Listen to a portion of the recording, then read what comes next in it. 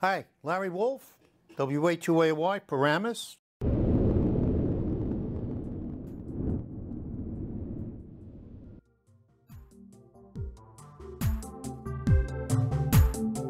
Hi, Larry Wolff, Wa2aLy, Paramus. Thanks for asking me here. This will include folks who newly just got their licenses and you newly licensed? 2 years. Oh, okay. So, most guys get involved and they're on VHF, UHF, and they don't get involved with high frequency, 10 through 80, until later on. But the 10 through 80 is kind of unique because, well, we're working DX, etc. And one of the things people have gotten away from is if you're new ham, first thing you want to do is get your logbook. And if you make a contact and you put it in here, you write the word Greenland. Well, nobody on your block has taken a pencil and written the word Greenland on a piece of paper. You're the only guy in the block who's done that. And then you go down here, Venezuela, El Salvador. By the time you do that, you start to become worldly without leaving your shack. So about the logbook, I recommend number one, you put the year. Across here, you put your radio, your antenna tuner, and how many antennas you got. Down here, you indicate what antenna you used. Because there's nothing worse than looking back at your log, you made a 20-meter contact, and you don't know if you used the inverted L or your beam. What fun is that? The other thing is you want to fill it all in. The instructions in the front of the book will mislead you.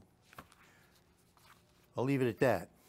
So I would then pass this out so you can see and pass it around, and you can see how a logbook theoretically should be filled out. In addition to that, we have this is how we know what freak. Guys been on VHF for who knows how long. I was the other way.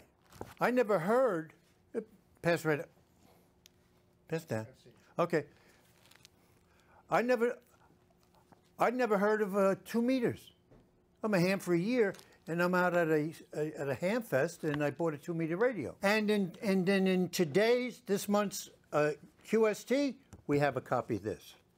When you do some stuff on the weekends, Stu Perry and 160-meter stuff, Frank, Sound Key, my buddy Frank, we used to compare these, how we did on the weekend.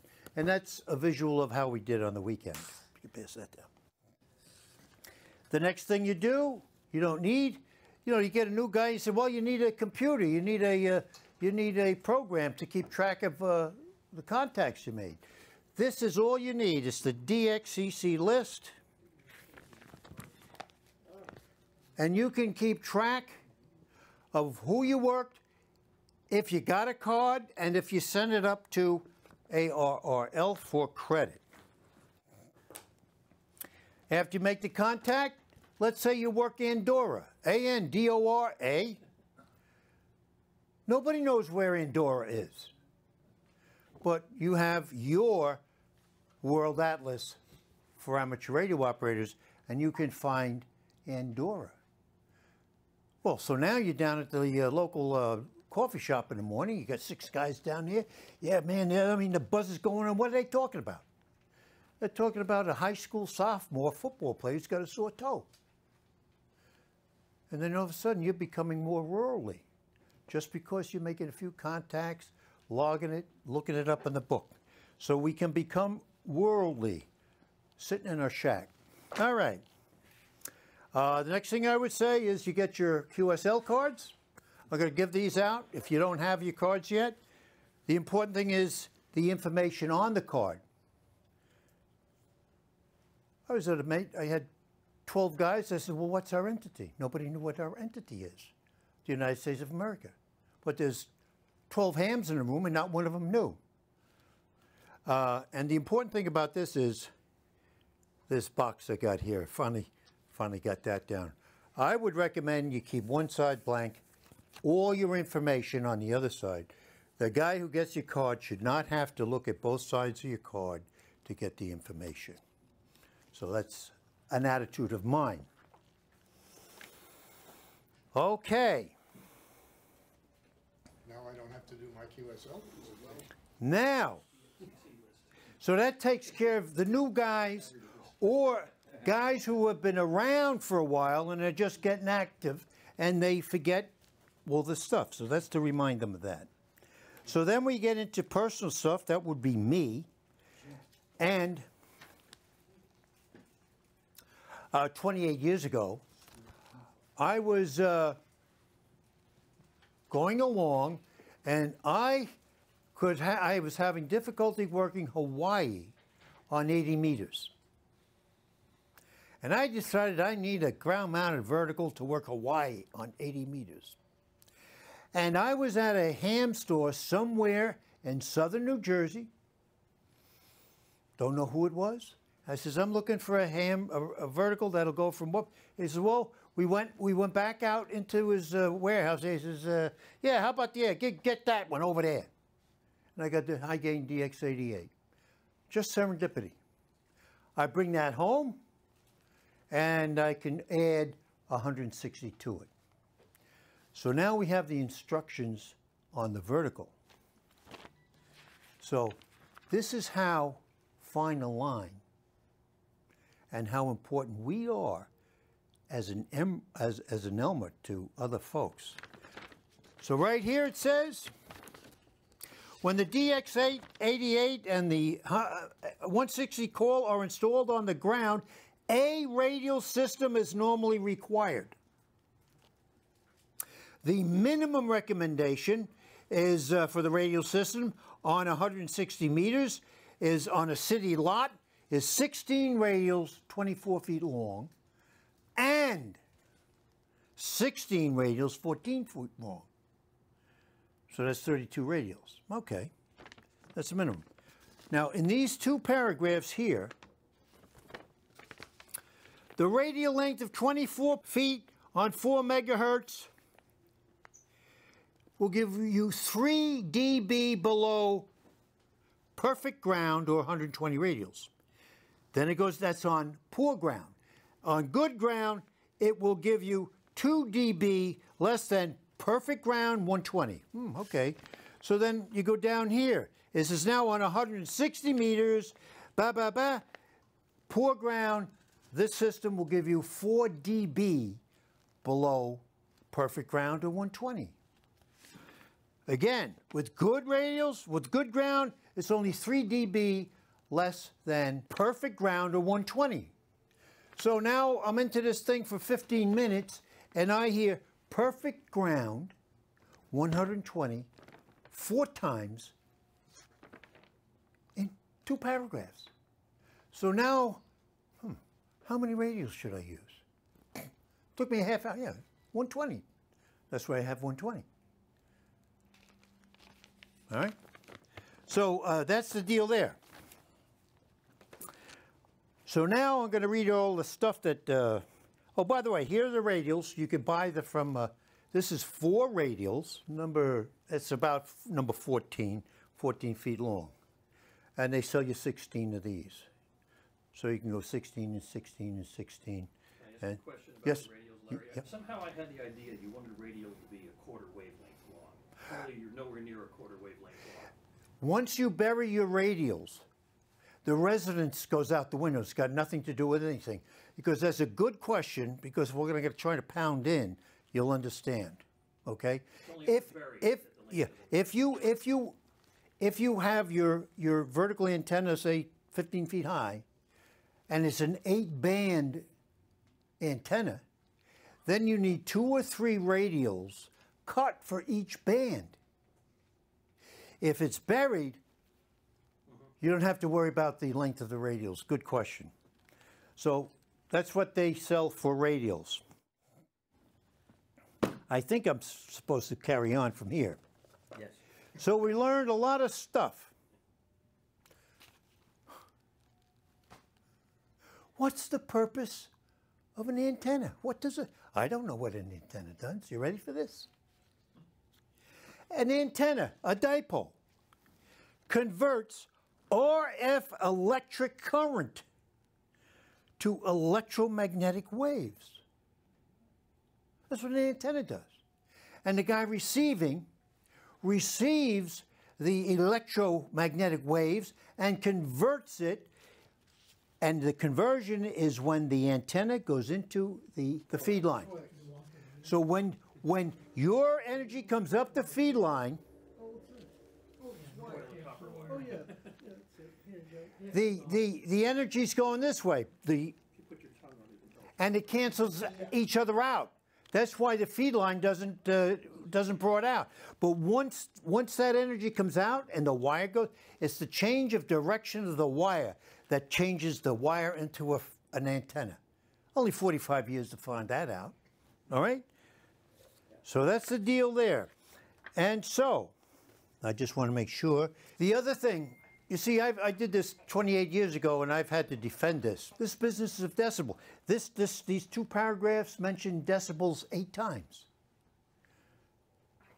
What the heck's a decibel? Nobody knows it. Well, it's a big decibel and a little decibel. Got nothing to do with anything. 1 decibel, a just detectable change in signal strength, regardless of the actual value of the signal voltage. Well, you know, you're only going to get 3 decibels and diminishing returns, you hear it all. If you go the extra mile so that you can improve the efficiency of your antenna system, which gives that guy in Tasmania a half a decibel or 1 decibel, it's enough whether you're going to make the contact enough. You don't need 4 decibels. If you can get 1 decibel, as far as he's concerned, you can make the contact. So 1 decibel is important. So that's the decibel deal. Are we ready? Now, I learned more stuff in the last 30 days. You got no friggin' idea. This is a dipole. Your transmitter is pumping wire juice up here, and the electrons in the center coil and the center wire is going this way. And on the inside of the braid, the electrons are going that way. They both create a field, but they're in the opposite direction. So they can't, the electromagnetic waves that creates is canceled out, and that's why your, what do you call this? Your feed line theoretically doesn't transmit. Theoretically. So when they come out, one's going this way, and the stuff that's going that way is coming down this way. And so the energy is actually going this way along here. And it turns it into electromagnetic waves, 186,000 miles an hour, a second. And that's how you work Tasmania. I sailed on merchant vessels. I always brought a hunk of wire, always put up a dipole, worked the world with 3 or 25 watts. Now, see if I can do this. If we take the horizontal dipole,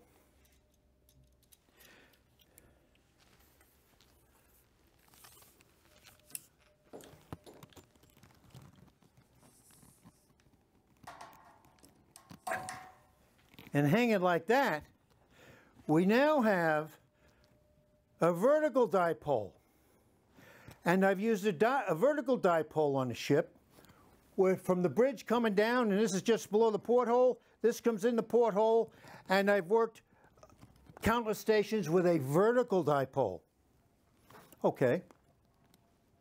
Now, what we're here for is, we take a vertical dipole and we bring the base down to the ground. The vertical dipole becomes a vertical monopole.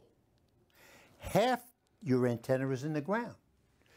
So you automatically only have a half a dipole. You got a vertical dipole, 8 feet and 8 feet. You bring it down to the bottom. The bottom is totally consumed by the earth. And you get half the efficiency of a vertical dipole with the vertical monopole. And you're sitting down there and you're figuring this out, you're looking at this and wham! This appears. The baffling menagerie of issues. All of a sudden, you're dealing with hard soil, perfect ground, ground losses, ideal ground, system, near field, far field, antenna height, antenna length, all this crap that you don't have to worry about when you have a vertical dipole or a horizontal dipole. It's only when you put half the dipole in the ground, kapoof, this shows up. And this can overwhelm you. I mean, you can't figure out this. So everything, and what happens is, half your energy is consumed by the ground.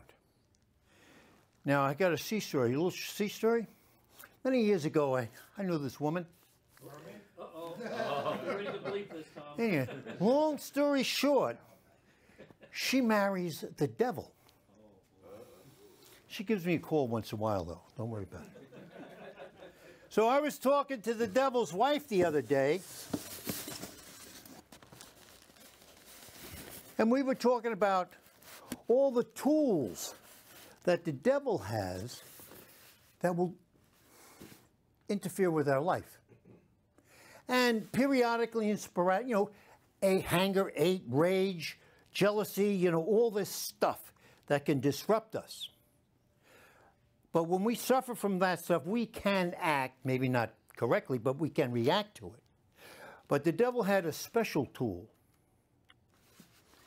and I got it here. It's called the devil's wedge of discouragement.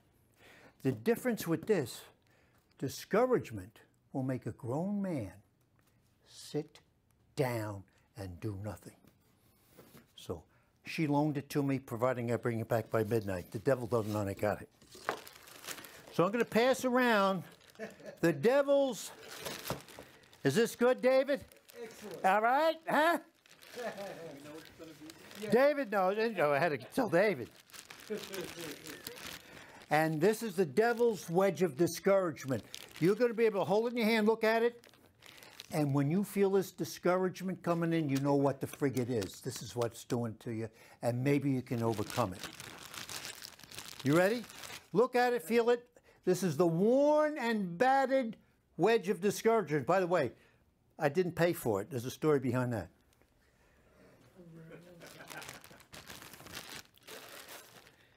So that is why nobody has 120 radials in the ground in northern New Jersey. Because of the devil's wedge of discouragement. If you wanted to get discouraged, try to imagine burying 120 friggin' radials in the backyard.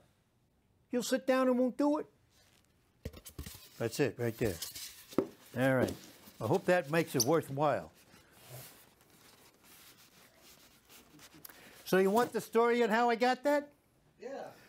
What's the big ham fest, upstate New York? Sussex.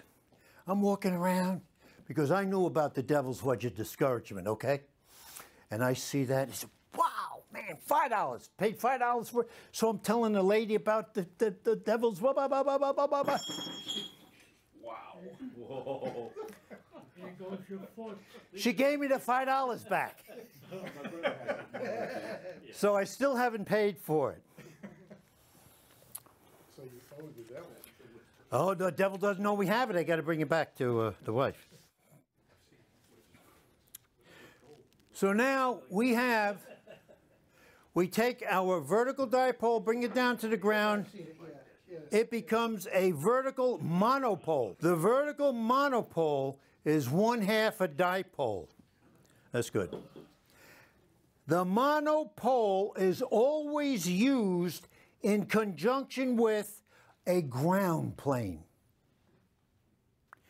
which acts as a sort of electric mirror.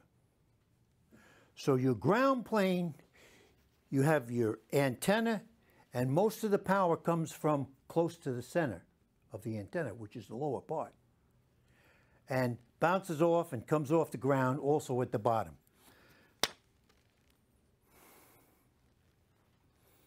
Okay, so now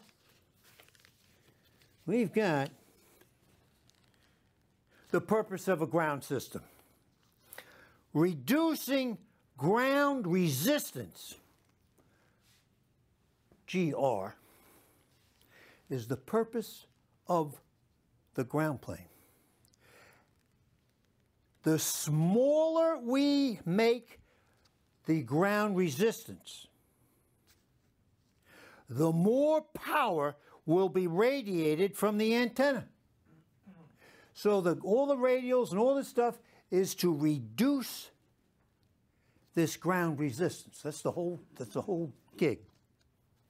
Okay, so we know that. Now,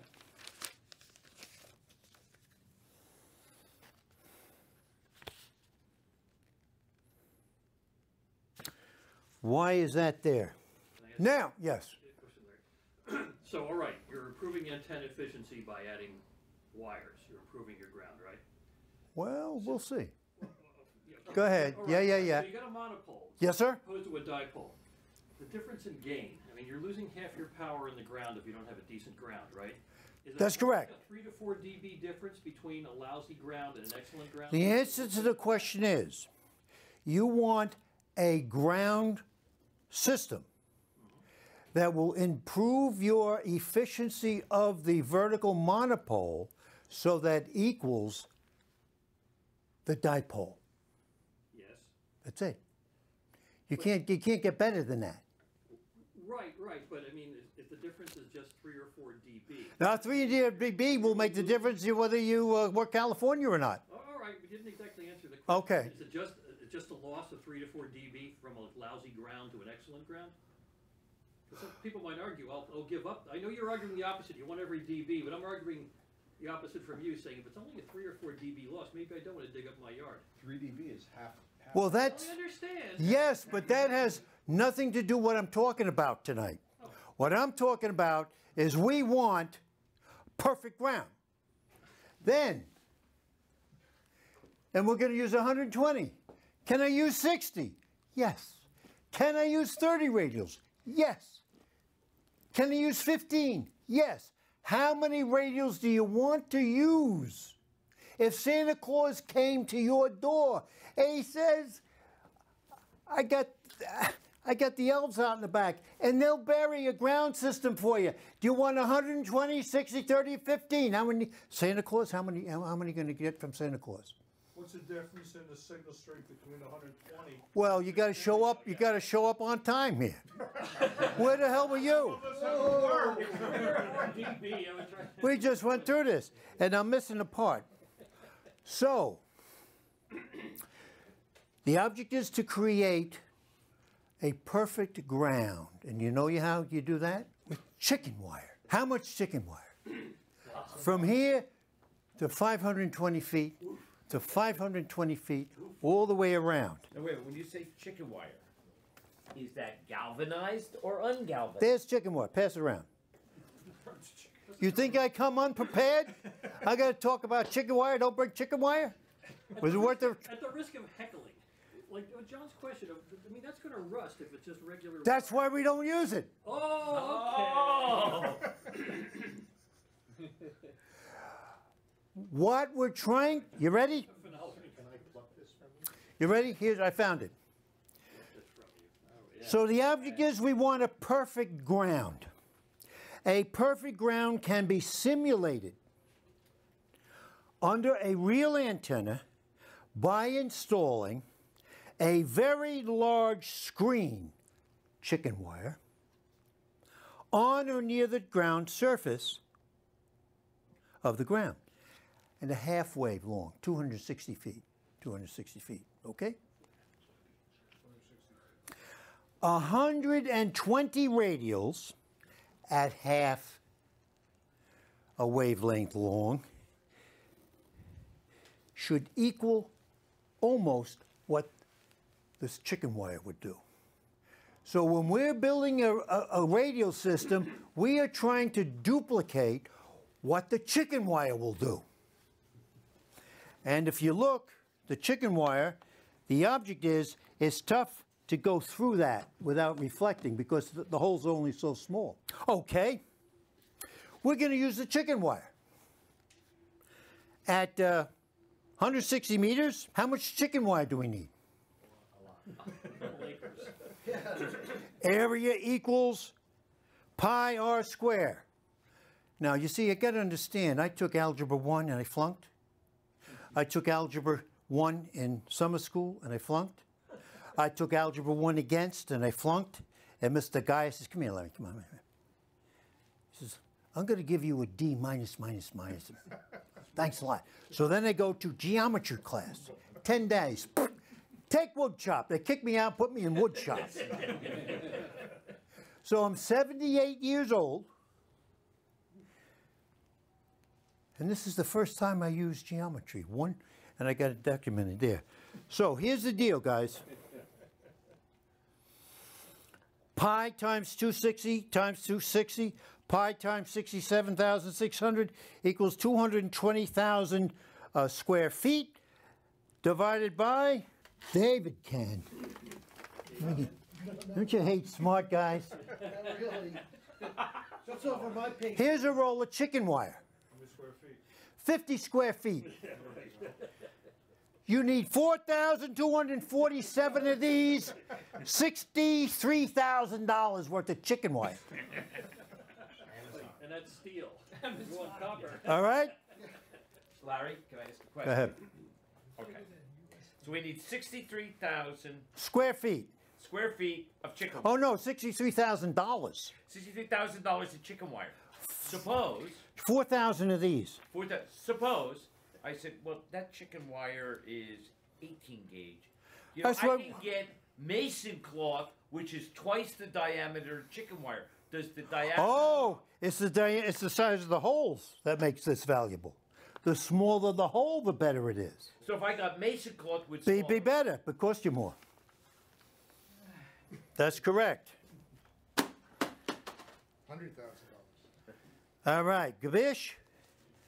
Huh? Was that worth doing it? I went down, I got the frame, I went down to friggin'... You know what? We'll make that the WA2ALY award for anyone who puts down radials. Now, 120. First Put it have on to the buy wall. and here's... So, well, this is... economics is a big factor.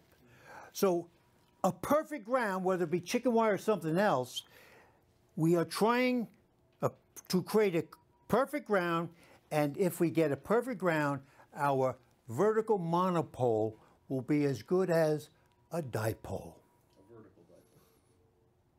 Yeah, we'll go for that. Now, if you want 260 feet as a radial with number 10 wire is $15,000. 31,200 feet of 12, number 12 is $10,000. And 31,000 feet at number 14 will be $7,800. That's still out of range, okay? So we understand that. We have to be aware of that. Perfect ground, perfect ground. So we did that. So we'll square on that. The chicken wire is what you want. Can't afford the chicken wire, and it's not going to last. The next one is going to be with radial wires.